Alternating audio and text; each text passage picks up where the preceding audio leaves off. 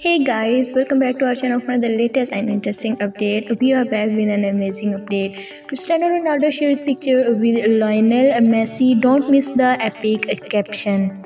Cristiano Ronaldo shared a picture with Lionel Messi after the friend match between PSG and Riyadh XI. The caption of the post won several hearts. The GOATs reunited on the football field on Lionel Messi appears sent German took on Cristiano Ronaldo Al Nassr Al Hilal 11 in a friendly encounter.